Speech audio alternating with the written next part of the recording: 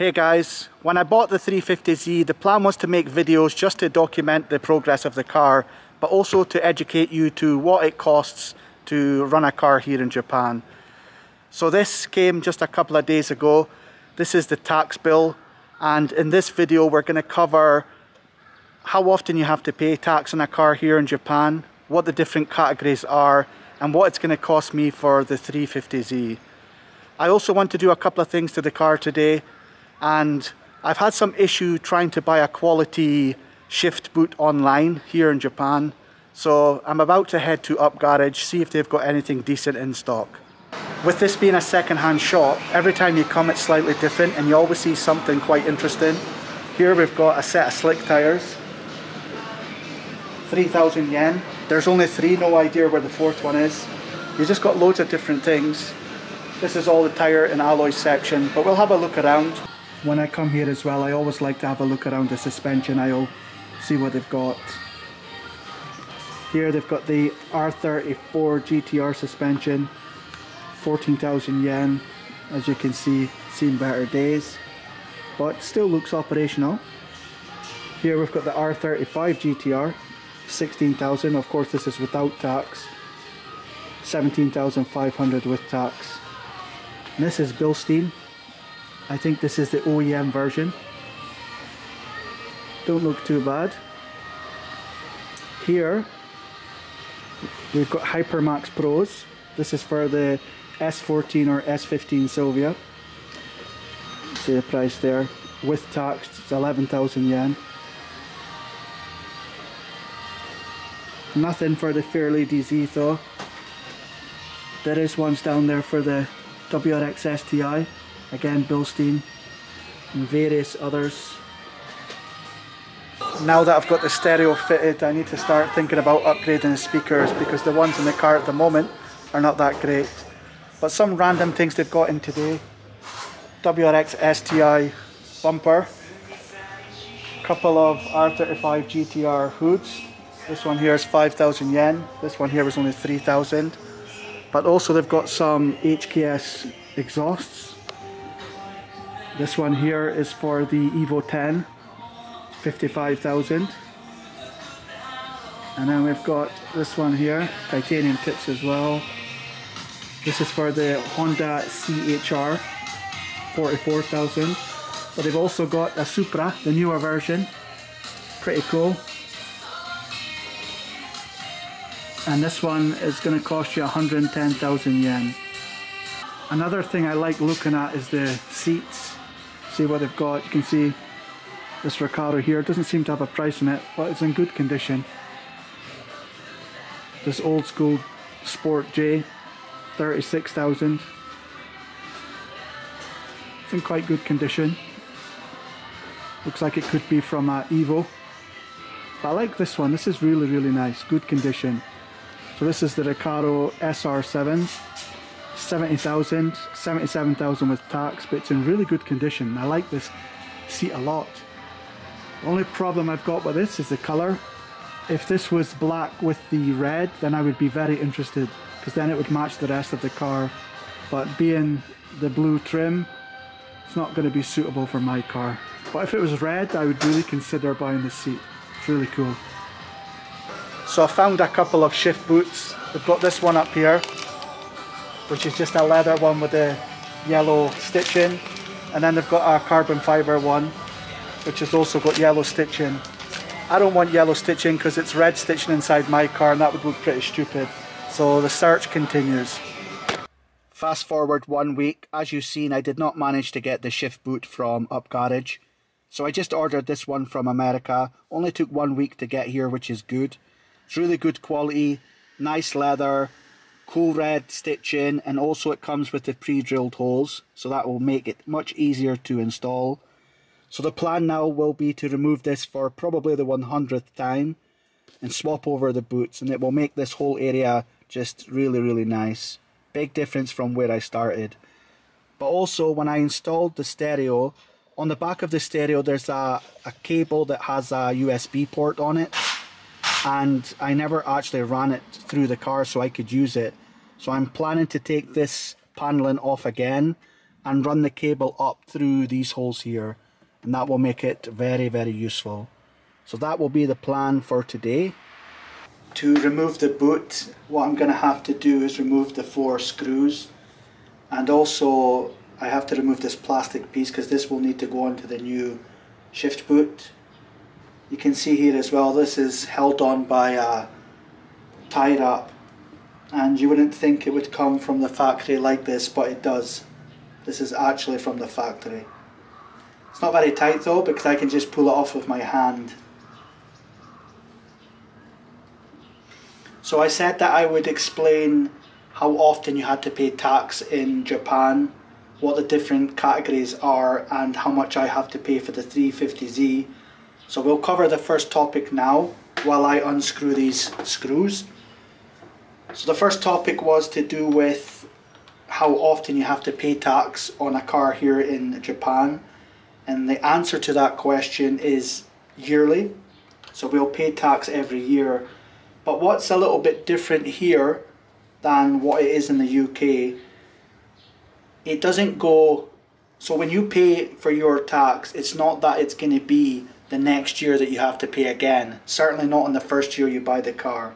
I bought my car in September and my tax is due now, which is May, and that's because the tax needs to be paid every single May. So if you buy a car in January, you would pay a full year's tax, but you still have to pay again in May.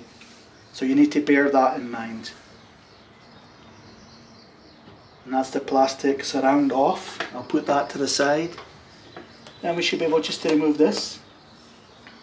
Easy enough.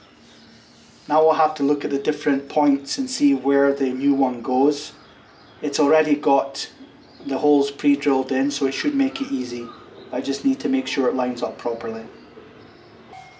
So I need to remove this plastic piece and then put it onto the new one. And what I've seen in the YouTube videos that I've watched before trying to attempt this is attaching it to the new one is very, very, very tricky. So I'll play around with this, I'll put it on the time lapse, and hopefully it's not too difficult.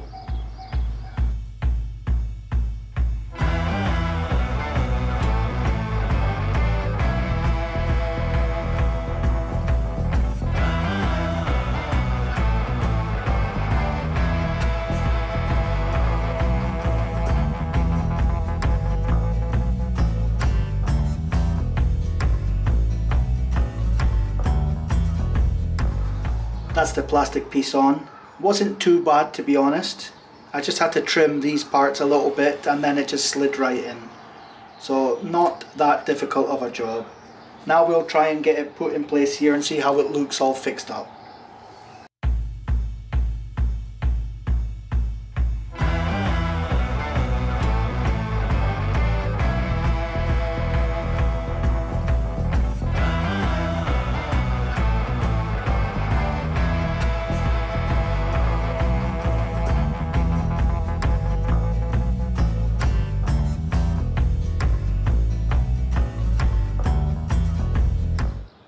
That's the new boot in place, looking much better. So now I'll go and remove the center dash and move the USB cable to a place where I can actually use it. This is the USB cable I left tucked down the back there, so I wasn't able to use it. As you can see, I've put it through the hole here and it will sit inside the storage box.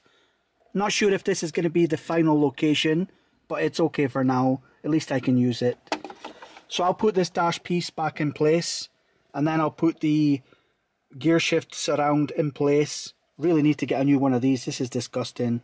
But once that's done, that will be us finished inside the car. That's the shift boot in place, looking really good. So happy how much cleaner this center section looks compared to when I got it. Much better. But let's get to the second part of taxing a car in Japan. So I'll try and put that in place here. So this is how they work out how much you're going to pay for your tax each year. And there's 3 sections here. This is the full price here. This is a discounted price, and this is just a discount that you get. No idea how you get discount because I just got the full price straight away. So maybe when I go to pay it, I might get a little bit of discount, but I don't know. But you can see here there's 10 different categories. And if I go a little bit closer with the camera, you can see it's all about engine size. There's nothing to do with how much horsepower you have at all. And it starts off below 1000cc. So if you were to have a K car here in Japan, you would pay 29,500 yen. That's the full price. So that's about what, $300 and maybe £220. If you go a little bit further down, if you look here, you've got 2 litre here and 2 litre here. Well, this one here would be below 2 litre, and this one is 2 litre and above. So if you have a 2 litre car, you cannot sneak into the category above. You would go into this one. So for say a 2 litre Impreza STI, you would pay 45,000 yen. Then you can go to a 3 litre. So if you look at the Supra, then you would fall into this category and you would pay 58,000 yen. And you can go all the way up to above 6 litre. So now you're getting into imported cars, probably from America. And you would pay 111,000 yen per year. So that's about $1,100. And probably about just short of £800. As always, you can see how dirty the car is. I can just never ever keep it clean. Couple of things still to do to the car before we wrap up this video. I'm going to change the window wipers, and also I've got a Nismo cap for the fuel cap, so we're going to fit that as well. We'll just clean it up a little bit and then put the cap over the top. It's not a replacement, it is just a cover, but it still should look a little bit better than the standard one. Although I will only see it when I'm actually filling up the car, and most other people will not see it, but at the end of the day it's all about details. We've got the wipers and we've also got the Nismo fuel cap cover. Always love the Japanese presentation, always high quality, even when you're buying something small. So if you look at the Nismo cap, looks really, really good. I just wish it was an actual replacement and not just a cover. You can see in the back it's just going to be stuck on. Now I've washed this already, cleaned it up, and my expectation was going to be that this would just sit on here and it would be quite tight over the old cap. But when you put it on, you can see it moves slightly, so I don't know if this was replaced before or not. But I will put it in place, let it settle for a while and see how it goes. Hopefully it will stick there and it will still have the strength. That's the wipers in place. It's a shame that this is just a cover because I think the colour combination is quite cool. But of course it's just a plastic cover and it needs to come off. I've gone with the flexi type wipers. I've got quite a lot of bumpy roads around my area, so this should help me keep maximum contact with the window. That's the idea anyway. Remove this second one. Okay, so I did actually inquire about replacing the arms because I've got a little bit of corrosion, not much, but it could do with looking a little bit nicer.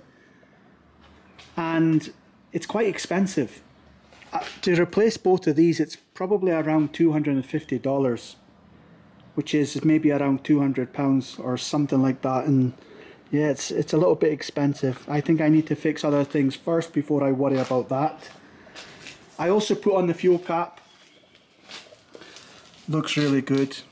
As I said before, the car really needs a good clean, but I like the look of this, and it does keep the strength. You can even click it round, so that's quite good. I'll flip it round so I can see the Nismo logo straight.